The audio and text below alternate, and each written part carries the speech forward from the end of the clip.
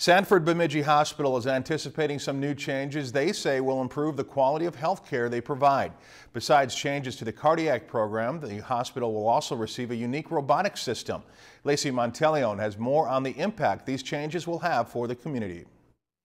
One of the first things that comes to our mind is that we, already have doubled the number of arms that a physician is typically used to working with. And that is only one of the benefits of the new Vinci robotic system that will soon be coming to Sanford Bemidji Hospital. The Vinci robotic system is really it's a very invasive approach to providing care, internally to somebody with making very minimal incisions. One incision may be made. There might be a couple multiple incisions, but usually just one incision that can get to a number of areas of the body. The machines brought to the Sanford Center today are the same machines that surgeons use when training. What we're trying to show the community is our commitment to investing in our future as a medical center. One of the machines brought here today gives people a real idea of how these machines will actually perform in surgery.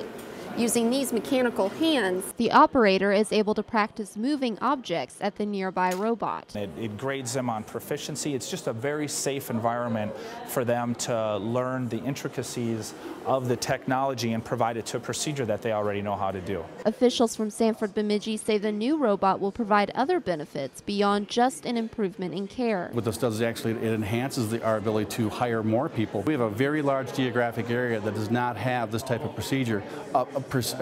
Equipment, and a number of the procedures this equipment does is becoming standard of care in the industry. Beyond the new robot, Sanford Bemidji will also offer a new cardiac program. And we believe that we've been very prudent with our development of an internal cardiology program here by using existing space. We are not going out and trying to build a new building to accommodate this new service. The new program will allow staff to place stents into blood vessels to open them up. 2 years ago, those patients that were needing that type of care needed to fly to a Fargo or a Minneapolis. Today, with Dr. Watkins and soon adding Dr. Jamil, we'll be able to provide that service here in Bemidji. And in an area that has not previously offered these services, officials say that many lives can be saved. Lacey Monteleone, Lakeland News. The robotic system is estimated to cost the hospital between $1.7 and $2 million. The system is expected to be put in place either late this year or early next year. If you've enjoyed this segment of Lakeland News, please consider making a tax-deductible contribution to Lakeland Public Television.